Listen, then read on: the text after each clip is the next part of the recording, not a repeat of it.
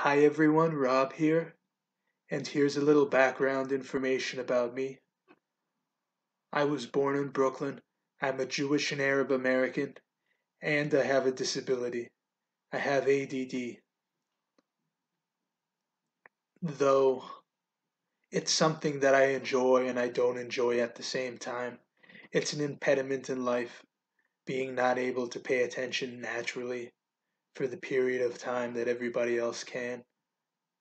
But with my abilities, I enjoy making music, I enjoy playing video games. But basically, a lot of this is why I have my opinions. I feel that society is just kind of people with ADD aren't very marketable. You know, the STEM program is what's most important today: science, technology, engineering, math. So they want people doing that stuff.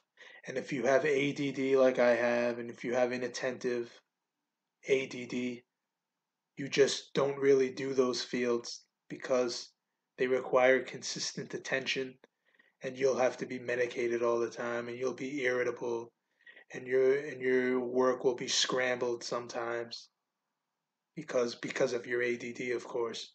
So society really benefits a few percent of people, and and very logic geared people.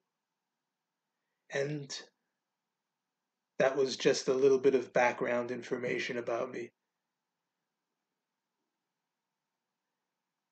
Take care, guys. This is the end of my second